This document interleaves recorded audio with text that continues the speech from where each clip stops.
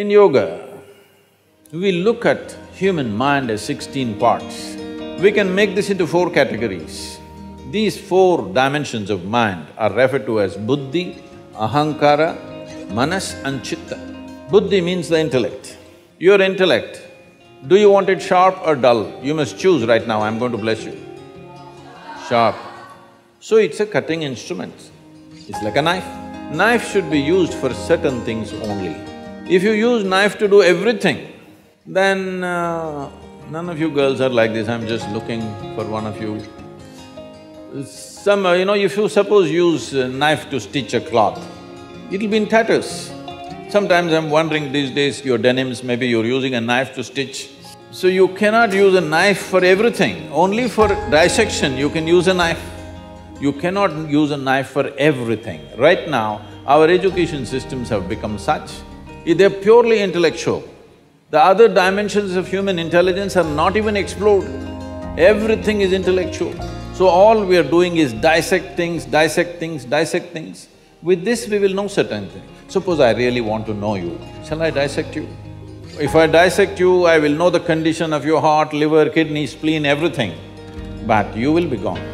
Maybe by embracing you I may know you, but by dissecting you I will not know you, isn't it? This is what we are doing with intellect. We are constantly trying to dissect everything because our entire education system is focused just on the intellect. The next dimension is called ahankara. People generally think ahankara means ego. No, ahankara means identity. Depending upon what you're identified with, accordingly your intellect will function that way. Today tell yourself, I'm a woman, I'm a woman, I'm a woman. You will see your intellect functions just for that. You tell yourself, I'm Indian, Indian, Indian, it will work just for that. Yes or no? You just see the moment you're identified with something, what you're identified with always looks right, something else always looks wrong, isn't it? So this is the nature of the intellect. What is the identity? Accordingly it functions. So in this culture, we had a system, before we start education for a child, first thing is, he must say, aham brahmasmi. This means, my identity is with the universe. You must establish a larger identity before you empower somebody with education, because education is empowerment. If you empower somebody with narrow identity, they will do something else.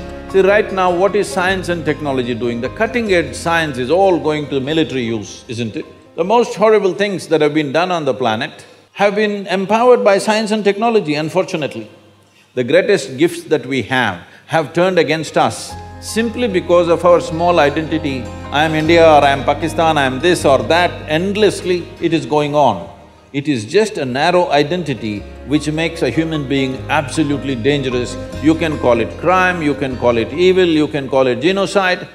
Essentially, it's limited identity, isn't it?